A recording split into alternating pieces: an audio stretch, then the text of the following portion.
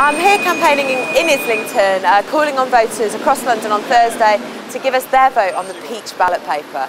This is the proportional representation ballot paper, and it's where we'll get more Assembly members elected.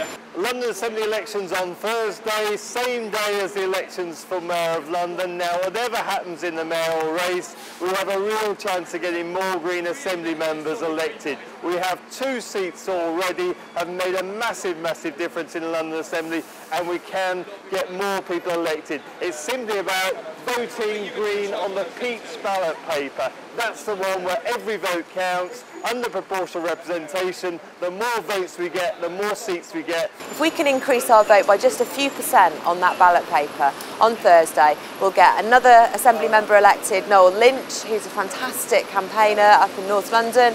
And if we get 4 members elected, then I'll be elected to the Assembly as well. And if I get elected to the Assembly, you will not see a more hard-working Assembly member. I'll be there making sure our policies, like free installation, like a living wage for all Londoners, get put in by whoever is mayor. So vote Green on May the 1st on the Peach ballot paper, most of all, to help get me on the Assembly and make London a greener and more affordable place.